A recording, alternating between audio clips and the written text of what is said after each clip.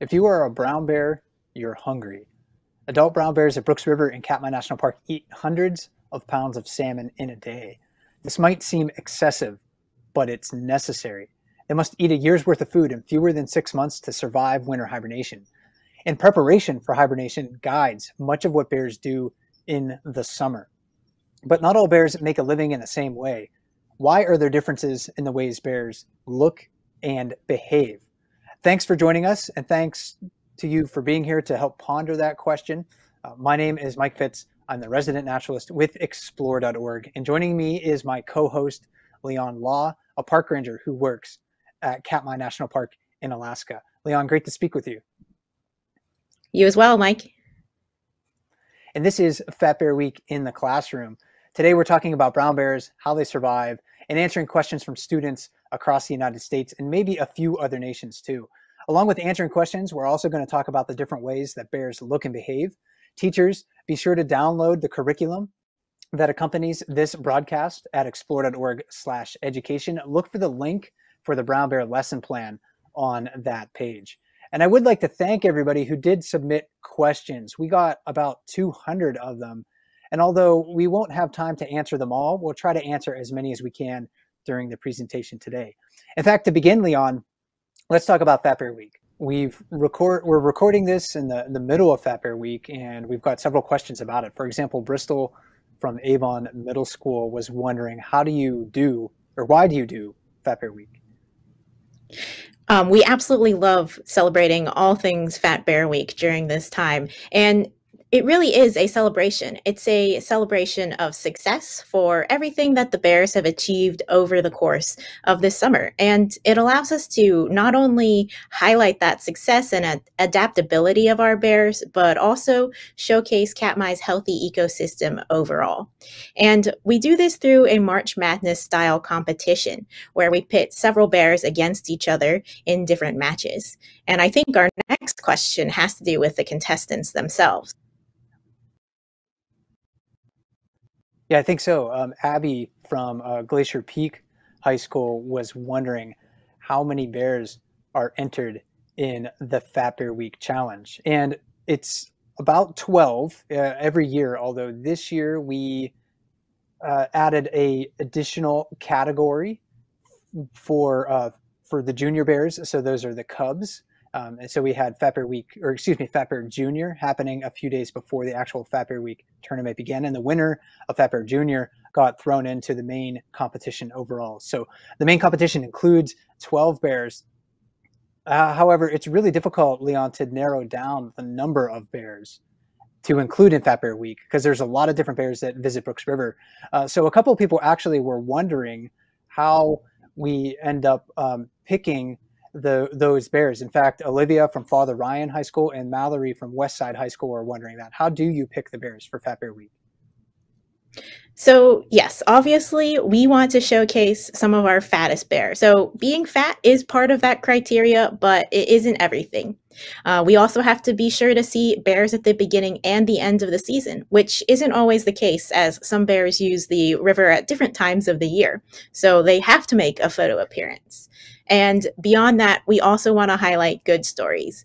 Each of our bears, they are individuals, and the stories that they tell are not just about themselves, but the challenges that different bears face. For instance, we always try to include a cub, a subadult, females with cubs, males, females without cubs, older bears, and this variety allows us to talk about them as individuals, but also some of the greater and highlight those as well too. But Mike, perhaps before we go any further, could you tell us a little bit more about Katmai itself and this place that these bears call home? Absolutely. Katmai really isn't anywhere close to any major cities. The largest city that's nearby is actually Anchorage, Alaska. So Katmai is about 300 miles southwest of Anchorage, Alaska. And Brooks River is in the west central portion of Katmai National Park. The river itself is bisected by Brooks Falls. And at Brooks River, the National Park Service and Explore.org partner to host several different webcams. So you can watch the bears that we're talking about live on these cameras. The signal from these webcams gets out of Brooks River wirelessly. It's sent to a couple of radio antennas on top of Dumpling Mountain. And then those antennas send the signal to the small town of King Salmon about 30 miles away. And that's where you are, Lian, in King Salmon near the park headquarters. And Katmai is one of the largest national parks in the United States. But of course, it's also one of the best places in the world to watch brown bears. And in fact, our next question here that we have is from Zach at Meadow Hill School. And Zach was wondering, are bears fed or do they hunt for themselves? And maybe as you're answering that question, you can think about answering, why do the bears come to Brooks River? Sure. So much of the life of a brown bear is concentrated on the pursuit of food. And here we have high concentrations of salmon, which therefore lead to high concentrations of bears. So, and this is especially true when you think about Brooks Falls in particular, which is in the Brooks Camp area of the park. The falls itself creates a temporary barrier for salmon swimming upstream. So this makes for relatively easy fishing for bears. And bears are excellent at fishing and catching food for themselves. One of the amazing things about Katmai is that bears here are allowed their wild lives, so we don't feed them or impact their natural lives. So yes, they are very well fed and they do this for themselves. And another question we have from Baylor, when did bears start fishing Brooks River, Mike? That's a good question. Probably when you think about the history of bears and salmon, when they've coexisted together, certainly over the last several 100,000 years in different parts of, let's say, Eastern Asia and also Western North America, probably bears have been fishing for salmon at least as long as they've encountered them. But at Brooks River, it's a little bit different. We haven't seen large numbers of bears fishing for salmon until the last few decades. Really, it wasn't until the 1970s and the 1980s that large numbers of bears started to fish at Brooks River. So a little bit of a different type of situation. Bears have the instincts, the adaptations, and the hunger and the motivation to catch salmon, but it's not something that we had seen in a great amount at Brooks River, at least until the 1970s and the 1980s. That's of course, a little bit of our some basics about Brooks River, but we did get a ton of questions about about bears in general, brown bear basics. So I think this is a good opportunity to switch to some of those questions right now. In fact, questions about size, Lian. Blakely from Virginia Boris Elementary was wondering, how much does the average Katmai bear weigh before hibernation? So this is peak fat right now. How big are they? Oh, peak fat. So our bears, they are quite large, especially in comparison to bears you might see in Yellowstone or Denali. And so for us, a large adult male can easily be over 1,000 pounds. Or in the case of perhaps 747, who is our largest bear here in the river, he is estimated to weigh approximately 1,400 pounds or so. So these are ginormous beasts. And females, they weigh about a third less. But I know aside from size, which is quite impressive, we do have a couple questions about their lives in general. And I think the first comes from Charlie. And do bears live in packs? They don't. It's interesting. You can compare bears to other animals that wild animals that many people like to read about or could be familiar with, like wolves, for instance, or elephants, or pride of lions. Bears don't live in permanent social groups. So the only sort of like social group that you'll see that lasts longer than a few moments or a few hours happens to be a bear family, a mother and her cubs. So they don't live in packs. They are generally solitary animals. And there was actually a question related to that comes from Gabriel at Meadow Hill Middle School. Gabriel wondered, what age do female bears leave their cubs to be on their own? So cubs stay with their mothers in Katmai National Park for at least 2 to 3 summers. And then at the beginning of their 3rd or 4th summer, that's when the mothers separate from their cubs. And they enter that realm of generally a solitary existence. Although we do see bears at Katmai expressing a lot of social behaviors, it seems like to indicate that at least some of them enjoy playing maybe with other bears, but they are solitary creatures overall. And one thing that we also know about brown bears at the river is that they are very hungry, Leon. And we did get a bunch of questions about hunger in brown bears and how much they like to eat, things like that. And in fact, that's our first question. Karima from Reading Senior High asks, how much do the bears eat? That is a kind of tough one to estimate, but we know that bears essentially, as you mentioned earlier, need to eat an entire year's worth of food in 6 months or less. So it is quite a bit. They won't eat or drink at all during winter time, so they rely solely on their fat reserves. So eating as much as possible is exceptionally important. And I know we have talked a lot about salmon, Mike, as being primarily their diet here, but it's not the only things they eat, right? Our next question, I believe, comes from Miguel and Del Sol. What do bears eat besides fish? They eat a lot of stuff. They love fish, and we'll talk a little bit more about that in just a moment. But they will eat many, many different types of things. If they can stomach it, they're going to eat it. So even in Katmai National Park, if we were to list the amount of different types of foods that bears eat, it would be dozens and dozens of species. And in some places of North America, brown bears have been documented to eat over 200 different types of plants. Brown bears are omnivores, so that means they eat both plants and animals like us. And in Katmai, they eat a wide variety of foods, things like grasses and berries, and animals are especially important to them, especially animals like salmon. And that does bring us to our next question. They are omnivores, but Leon, Toriel was wondering, why do bears eat fish? So, bears like what is plentiful and abundant. And for us here, that means sockeye salmon. And these fish, they are really high in fat. So, it allows them to bulk up quickly, which is important over the course of the season. And it is also a little bit about calorie efficiency. So, it takes a lot less energy expenditure to get the same amount of calories, for instance, eating salmon, than other food sources like grass, especially because fish here are so plentiful. But let's get into a little bit more specific numbers, Mike. And I think our next question has to do with that. So, in a month, about how many fish does a bear eat? And this question is from Claire. Yeah, we could do a little bit of math here on this. Let's say a bear is having an average fishing day. Let's say it eats 10 salmon per day.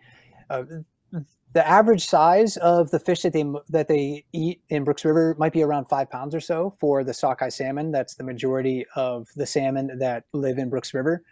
So 10 salmon per day times 5 pounds per salmon.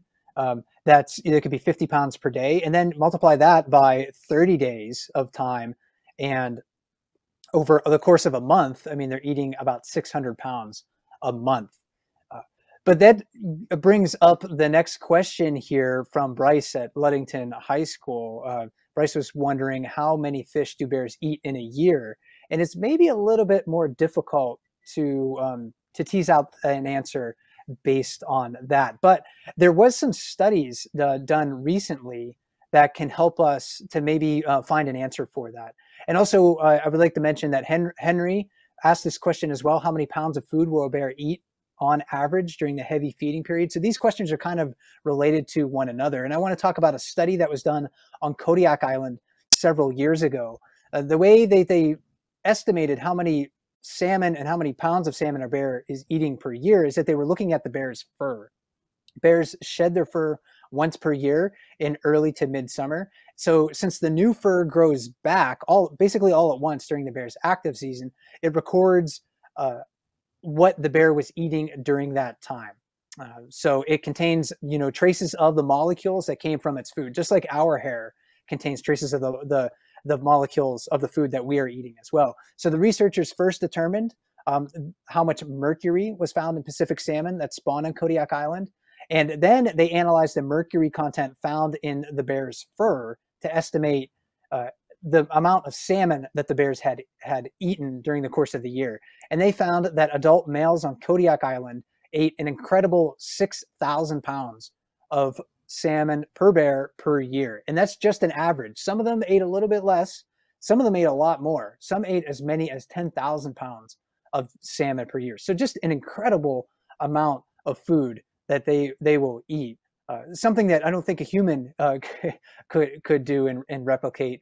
And Lian, that gets to our next question here. We're talking about the amount of food that they're eating, but we can also talk about the amount of calories that they're eating as well. Aiden was wondering, how many calories do bears eat per day?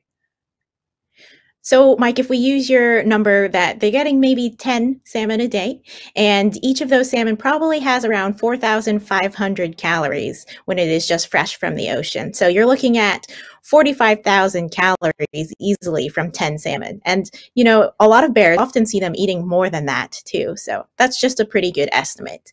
And Mike, that does bring us to our next question. When bears are eating this diet of fish, right? How many pounds does a bear gain each day from eating salmon? Asked Keenan. That's also another amazing thing about bears, is that they can gain weight so quickly. And not only are they eating a lot of food, but they're gaining a lot of body mass every day. And in late summer and fall, when they're eating a lot of salmon, and sometimes earlier in the summer too, they can gain sometimes between 2 and 4 pounds of body mass per day. So an incredible amount of weight that they're gaining, and that allows them to put on like an additional third of their body weight from early summer to late summer, and just kind of amazing. I can't imagine being that hungry. They experience hunger on a different level than people. And of course, there are differences in the ways that bears make a living. You know, they're all hungry animals, but they don't all do it in the same way. And we'd like to talk about now the differences in inherited versus acquired traits in bears, because I think this really helps to highlight some of the individuality of a lot of these bears. And just to sort of introduce this topic, Lian, inherited traits are characteristics passed on from biological parents to their offspring. But Room 8 from Falls City Elementary actually was wondering, how do you use the traits of different bears to tell them apart? Well, we use a variety of different ways, but if you're talking about inherited traits, let's talk about physical traits first off. So we'll often tell by the fur color, the shape of their faces, the hump of their back. So all of these things look a little different in individual bears, just as they do in people. And so that talks a little bit about how we identify them using those, because we don't have any collars or tags or anything, but merely by their physical traits. And then, of course, we can also talk about inherited behavioral traits, Mike. And let's use hibernation to talk a little bit more about that in our next question. Yes. The so next question why do bears? Oh, sorry. Yes. No problem. So the next question is, why do bears eat so much? From Drew at Coyote Ridge School. Yeah, we did get a lot of questions about hibernation. We talked about bears getting fat, but they're doing it because this is a behavioral trait. It's an instinct within them that helps them to survive. Why do bears eat? They're eating so much because they are hibernators. So they go into the den in the wintertime, and they basically kind of like rest during the wintertime. So bears are hibernators. That's the short answer. There's a more complicated answer. And I think as we get to the next questions in our list here, we'll try to tease out some of those details on why bears hibernate. Lian, in fact, the next question that we have here is, why are bears fat? Camille was wondering that. Yes. So we've talked a lot about this, for bears, fat is essential, and fat really equals survival, because during this long winter, they don't have any food. So they are relying solely on their fat reserves. And for us, fat bears are healthy bears. And in a related question that we did have, how do bears store food, right? And I believe Henry asked that question. And so this goes hand in hand with, they are relying on those fat reserves. Unlike us, they can't go to the pantry or a grocery store during winter time. So they eat as much as they can in the limited amount of time that they have. And all of that food is stored as fat reserves on their body, which is quite remarkable when you think about it in that way. And then kind of moving on, talking about more of the specifics of hibernation. Our next question comes from Scott Middle School and also from Yorkdale from Sophia as well. A couple questions about this. But when exactly do bears hibernate? In Katmai, they're going to begin hibernating generally in November, but it depends on the bear. Not all bears go into hibernation at the same time. For the most part, pregnant females, bears that will become mothers in the den this winter will go into the dens first. So they'll start hibernating first, and then you have a mix of the other bears ending usually with the big adult males. So the big adult males usually go into hibernation last, and that may not happen until December, even in some very cold climates like what you have in Alaska. But after the bears leave the river, though, maybe they're going to their hibernation site fairly quickly, Lian. But Gemini was wondering, after the bears leave the river, where do they go, and where do they hibernate? So bears, they tend to dig their dens on steep, well-vegetated slopes that'll collect a lot of snow because snow is a really good insulator. And it's usually an area less than 3,000 feet. And one of the places that we know that bears den near Brooks River is Dumpling Mountain, where this picture was taken. And so that they go to these mountainous areas that collect snow, and less than 3,000 feet, average being around 1,300 feet in elevation, at least here in Katmai, though it does differ in other places. And kind of going along with, what are the hibernation schedules? I know you talked a little bit about that, but if you can, Grapevine Elementary, it is Ludington High School, I guess, as asking that about their hibernation schedules. Yeah, so we may have mixed up some of the names in the schools. That's my fault. So I apologize for that as we were putting things maybe into our spreadsheet here. But yeah, bears are, they have different hibernation schedules. So they don't all go into the den at the same time. They don't all come out of the den at the same time. In the springtime, when they're emerging from their dens, usually it's the adult males that come out of the den first. But the last bears that come out of the den, and they might not come out of the den until May or sometimes very early June in some rare instances, those will be mother bears with newborn cubs. So a mother bear going into the den pregnant comes out of the den with newborn cubs. She has the longest hibernation schedule of any class of bear, and her hibernation period could easily last 6 months. So imagine going into the den and basically being in a hole in the ground for 6 months. That is what brown bears are doing. But after they come out of hibernation, Lian, Emma was wondering, how much do bears weigh after they hibernate? Sure. So we estimate that they lose probably about a third of their body weight during this time, as they're just relying again on those fat reserves. And that can be even more when you think about sows with cubs as well. So it can be quite a bit of weight that they lose after hibernation. And you can always see the difference, from their spring weight to their fall weight. And that gives you a kind of a good idea of the big change that folks go through. But I think our next kind of question talks about why do bears hibernate? From Anthony at Ocean View School. Yeah, they hibernate not necessarily to avoid cold. I mean, a lot of bears live in some very cold environments, but polar bears, for instance, they'll stay active all year. So they don't necessarily hibernate like brown and black bears. So they're not necessarily doing it to avoid cold. What they're doing is trying to avoid starvation and avoid famine. There's not enough food available to brown bears in Katmai National Park for them to stay active year-round. And that's true of much of North America for both brown and black bears. So bears are going into the den not to avoid cold weather, but just to try to avoid the season or the time of the year when there's just not a lot of food available to them. So they're storing away all that fat as a savings account, and then they burn through that savings account in the wintertime when they don't have food available to them. But one fascinating thing, Lian, about hibernation is how they do it. And we haven't answered that question yet, and that's, I think, a very important question to answer. How do bears hibernate? And that was a question that was submitted by a couple of students, Conrad and Nick. Yeah, so I'll start off by saying in some ways we don't quite fully understand it. But we do know that during hibernation, bears undergo physiological and metabolic changes.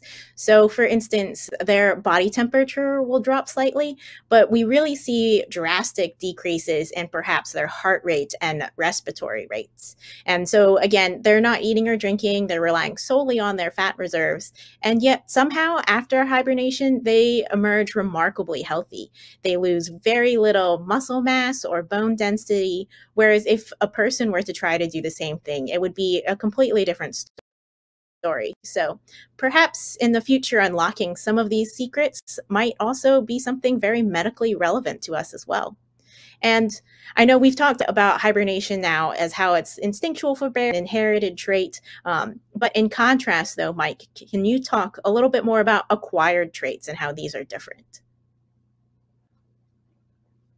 The inherited traits are sometimes easy to see in bears. I mean, you can see things like different fur color and body shapes and things like that. But acquired traits are the characteristics that an individual develops during their life. This includes things like physical traits, things that happen to them, such as like getting a scar. Uh, it also or includes acquired behavioral traits, and these are things that sometimes bears learn to do, like where to fish and how to fish. And all of those things combine to help us identify individuals at Brooks River, individual bears. And Lian, we refer to the bears at Brooks River by numbers and some by names. And we got several questions about that. In fact, I think people are probably wondering about a lot of the Fat Bear Week bears. Several students were wondering, why do some bears have numbers and some have nicknames? Yes. So bears, they are assigned 3-digit numbers by our bear biologists, and this helps them monitor and study the bears of Brooks River. So in the past, though, rangers have given nicknames to bears, and they have become public. It is no longer our policy, though, to name bears so that we avoid anthropomizing them potentially. So think about questions about, does a bear's name change how we perceive them as wild animals? And these are all good things to consider, whether or not you agree or disagree. But it's all things to take into account for sure. And let's potentially, how about we use some of our bears from this year, from our Fat Bear Week competition, to talk about their different traits as well. And let's just go through some of the individual bears we have. And starting with, I guess, 32 Chunk, you want to talk about, Mike? Yeah, Chunk is one of our Fat Bear Week bears, and I think we can take a look at each one of our Fat Bear Week bears to talk about maybe an inherited or an acquired trait that they have. And Chunk is a really good bear to get to know if you are new to watching bears at Brooks River, because he's very identifiable. That wound that he has on his muzzle, so right above his nose, that is an acquired trait. We don't know how he got that, but most likely he got that in a fight with another bear. We didn't see it happen. He just came back to the river this year sporting that big scar. So Chunk's a really big bear, but he's getting easier to recognize because of that acquired trait, that wound on his muzzle. Lian, with our next Fat Bear Week bear, number 128 Grazer, she seems to have a combination of, or a characteristic that you could argue is both an inherited and acquired trait. Yes. So 128 Grazer, she is known for being assertive and extremely defensive of her cubs. This year she has 2 yearlings, and we've often witnessed her preemptively confront other bears to protect her cubs. And so, like you mentioned, this is probably both inherited and acquired. She has the natural instincts of a mom to protect her cubs, but at the same time, she has seen this pay off, her assertiveness, and so it does reinforce this behavior. And it has obviously paid off for her as she's been able to secure some of her choice spots for fishing this season. And I know we talked, 128 does have cubs this year, and we have other younger bears in the bracket as well. So 131, let's start off with 131, Mike. Yeah, 131 is a younger bear, just a few years old, but living independently, so separated from her mother a couple of years ago. And one of the things that you can see in her that is an inherited trait is just her fur color. Like in people, the fur color of brown bears seems to be inherited. And we don't know necessarily if 131 got this fur color from her mother. Certainly could have been, because her mother has fairly blonde fur, but it also could have been, maybe a trait that was in her dad's genes as well. But yeah, that's certainly an inherited trait that you can see in bears. That is fur color, claw color, and even ear color. So so it's not only maybe how big they're able to grow. That's certainly perhaps an inherited trait, but also fur color, and we can see that maybe in cubs as well. In fact, our next competitor, so to speak, in Fat Bear Week was 132's cub, and David from Ludington High School was wondering, how much do cubs usually weigh when they are born? Yes, so 132 Spring Cub won the spot in the bracket this year by competing in our first ever Fat Bear Junior. So 132 Spring Cub is our Fat Bear Junior champion. And let's see, for weight, they are born inside the den during winter, and they weigh approximately a pound, so about the size and weight of a soup can, so pretty small overall.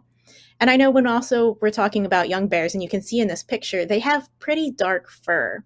So we have another question from Zayden. Why are baby bears dark? But it seems like when they grow up, they take on a different color. I don't think we know. When we see a lot of the baby cubs arrive at Brooks River, they're small and they're almost always darkly colored with their fur.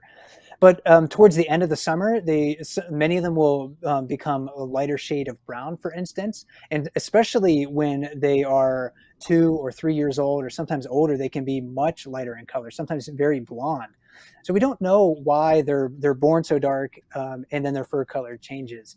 I wonder if it has something to do with helping to camouflage them when they're really young.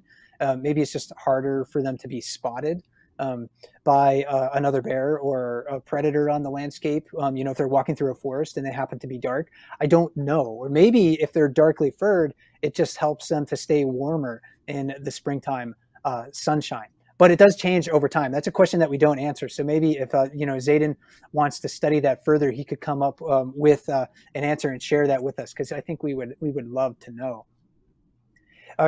And of course, the cubs are really small, Lian, compared to their mothers. But Kimberly was wondering, how do the cubs hibernate if they don't have as much fat as their mom? So let's start by talking about spring cubs in particular. So spring cubs will suckle in the den on mom's milk, but this is the only time that they will do that. In subsequent years, they hibernate just like adults. And even though they might not be as large as mom in size, they probably have proportionally similar percentage of fat. So they too, just like adults, will rely on their fat reserves, and they do this quite well. And I think let's talk about one of our next competitors too, and some of those traits. I think it's 151 Walker we have coming up. Yeah, Walker's a great bear to watch. He is shaped like a light bulb at this time of the year, so really fat.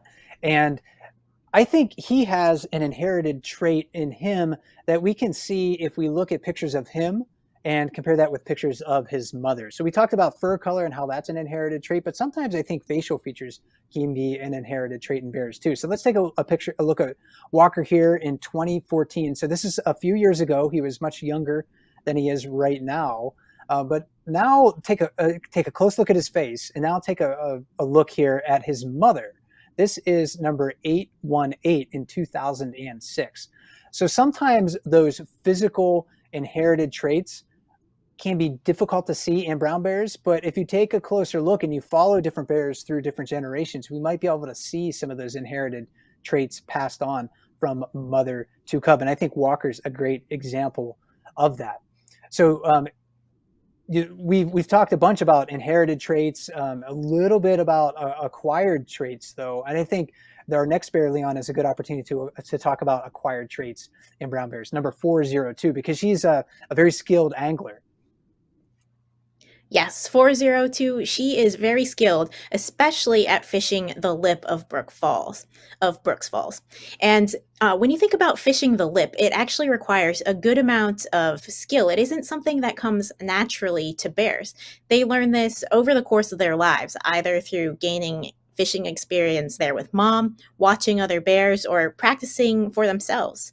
It's not something that all bears are able to successfully do is fish this location. So imagine you are standing at the top of a waterfall and a 5 pound bag of flour, I think is the analogy you like to use, is being thrown at you and you have to catch that in your mouth. And so imagine doing that as a bear. And so it's definitely something that you have to have a lot of skill and practice over time to be successful in doing that. And let's move a little from 402 to another female as well and talking about some traits, and I think in fur color with 435, Holly. Yeah, Holly is another one of our very recognizable bears at Brooks River.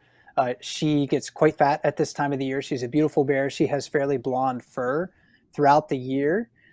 And that, as we mentioned before, is an inherited trait. So I suspect that Holly got that trait from her mother and her father. But she's also passed that trait on to her offspring. She's had several cubs, and many of those cubs come back to Brooks River. And this year she has a yearling cub, and you can see how blonde her yearling cub is. So I think that's also an inherited trait that she's passing on to her offspring. And maybe if that yearling comes back next year as an independent bear or in the future and raises its own cubs, it will have the opportunity to pass on Holly's blonde fur to her own offspring. The next bear that we'll talk about here are another Fat Bear Week competitors, 480 Otis. And he's kind of a blonde bear for an adult male, but he has acquired traits that are maybe a little bit different than a lot of our other bears, Leon. Yes, so 480 Otis, he is one of our older bears on the river. And because of his age, he isn't able to displace bears from his preferred fishing spots. But he is still very successful. And he shows this in his patience as he waits to take advantage of opportunity when bears leave those areas that he wants to fish. So he demonstrates patience here, but also in overall fishing. He often waits and lets the fish come to him rather than chasing the fish around. And so this has proved a successful trait, a successful strategy that he has learned over the course of his life. And let's talk about maybe another up and coming male, 503. Yeah, he is a young adult male who's growing really fast. He could become a very dominant bear in the future. He has an inherited trait, his ear shape, I think that closely resembles his mother's. You look at kind of how his ears sort of like curve upwards on the backside, almost like a comma or an apostrophe. His biological mother is number 402, and her ears are kind of shaped like that as well. So this is, I think, another example of an inherited trait getting passed on from mother to offspring. So, and we see changes in body size, overall can be an acquired trait, Leon. So they have like these distinctive physical traits like facial features and ears, but they're inheriting the ability to get fat. That's also an inherited trait. It's an acquired trait in some ways as well.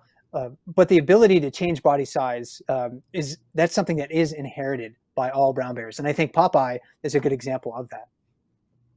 Yes, Popeye definitely is. He's a great example and just seeing that overall weight change. And we've talked a lot about how bears get fat to survive, and it's definitely, you can see that here and just getting fat alone. I'd also like to point out that he is just a great example in general of an archetypal brown bear. He has grizzled fur, he's got a prominent shoulder hump, he's got a round face. So overall, he is a great example to point out in those traits, but also in overall this change in body size. And I think talking about that change, it also brings us to perhaps one of your favorite bears, 747, who is also known as being the largest bear here on the river. And somebody did ask, actually, Jordan asked, what is the weight of the largest bear in Katmai? And we don't know for sure, but if I were to place a bet, I think my money would be on 747 because he is a real giant of a bear. He probably weighs about 1,400 pounds, at this time of the year, and that makes him one of the largest brown bears on Earth. Like the maximum body size of brown bears, either on Kodiak Island or the Alaska Peninsula, where Katmai National Park is really up in that like 1,400, 1,500 pound range. So 747 is a really big bear overall. So he not only acquired the fishing skills to get fat, but he also inherited the right combination of genes that allowed him to grow so large. And I think he's a really good example of just how big bears can get. We're not really going to show or see many bears as large as him. So he is a great bear when you want to consider just how big they can actually get. And our last Fat Bear Week bear, Lian, shows a curious habit that we're not sure if it's an inherited or an acquired trait. Yes, and we are talking about 812 here. He is a younger bear, so he's around 6 years old, and we have often seen him licking his lips, and we don't know really why he does this. So is it an inherited trait or an acquired trait? Simply put, we just don't know. And that kind of brings us back to there are so many things that we are still learning about these bears, and he is just a great example of this. And I think overall, we've talked about the competitors of Fat Bear Week. We've talked about Fat Bear Week in general, and framing it through this traits aspect as well. So using the Explore curriculum. But there are lots of ways to also bring Fat Bear Week and Explore.org live cams into the classroom. And so aside from this great live chat, which we hope to do every year as well, and using that Explore curriculum, the park also has extension ideas that you can find on the web at go.nps.gov/FBW class. And it has activities for all grade levels and subjects to really keep learning about these bears. And that is what we want people to do, and encourage people to bring this into the classroom as well. Yeah, I encourage everyone to take a look at those and download those if you are a teacher. We do have a few actually just 3 more questions that we're going to try to answer here before we sign off, Lian. These are questions that I thought maybe didn't fit into our main section of the program, but were great questions to answer nevertheless. And I thank everyone who submitted your questions in advance. I did read every one of them, so thank you for those. But Anya was wondering, do the bears ever get hurt, like breaking a bone? And what do they do when they get hurt? So bears are really quite resilient, and in ways that we, again, going back to things we have yet to learn about them, we don't quite understand. And they often have injuries that perhaps for people would require some kind of intervention, and yet they come back after different seasons, and you can't even see the results of those. So, Mike, do you have anything to add to that? Yeah, they are extremely tough animals. When we look at bears, sometimes we'll see them chewing fish with broken jaws. I mean, just really, really tough animals. So they do get hurt, sometimes quite severely, but they just power through it. Really an amazing thing to see in a wild animal. Lian, I think this next question is a great one for you to answer. Aiden was wondering about being a park ranger. Specifically, Aiden asks, how do you become a park ranger? First off, I would say that it is important to pick something you love, because there are so many different types of park rangers, and there's something for your interest. Whether you're interested in natural resources or cultural resources or law enforcement or administration, there are many different types of park rangers. And so I know for a lot of people, start by looking for volunteer experiences or internships. I know that I got started through the Student Conservation Association, but there are many different ways, and start by even connecting with parks locally too, to get some of that experience. And I would add, try to be as curious as you can about the world around you. Park rangers are, by nature, I think, very, very curious people. So it really helps to start to pay attention to the plants and the animals, the geology and the history of your area. That can really help in your park service career going, or your park ranger career going forward. And last question that we have comes from Lucy. And Lucy wonders, why do you love bears so much? I think there are so many different reasons to love bears. And you can start off with thinking about the bears here in Katmai that you're able to see. And we are able to witness things that in nature, it's harder to see those things. So the more that you learn and understand something, the more that you'll find that you come to love them as well. And so they're such enigmatic characters. They are individuals, but then they are also a remarkable species. So that's why I love bears. Mike, what about you? Well, I love bears for a lot of the same reasons. They're very different, each one of them. They're very individual animals. They're very intelligent animals. They teach us new things all the time, and there's so many things that we don't know about them. So I enjoy the ability to maybe watch them closely and learn more about their lives. So they're very fun animals to watch, and I encourage everyone to check out our webcams and try to visit Katmai in the future and see these bears in person if you have that opportunity. Lian, it's been great to talk with you today. I enjoyed the conversation, and I hope our students at home uh, eh, found this as informative as I did. So thanks so much. Thank you, Mike. And before I sign off, I'd just like to say that brown bears at Brooks River show us that there's more than one way to make a living. And while many physical traits are inherited, a bear's acquired traits are an important component of their survival. So each bear you see at Brooks River is a unique individual, and a bear's combination of acquired and inherited traits provides it with the tools and skills necessary to survive in what is a tough and competitive environment. My co-host today for Fat Bear Week in the classroom was Lian Law. She's a park ranger at Katmai National Park in Alaska, and my name is Mike Fitz. Thanks for joining us today. Happy Fat Bear Week, everyone, and have a great day.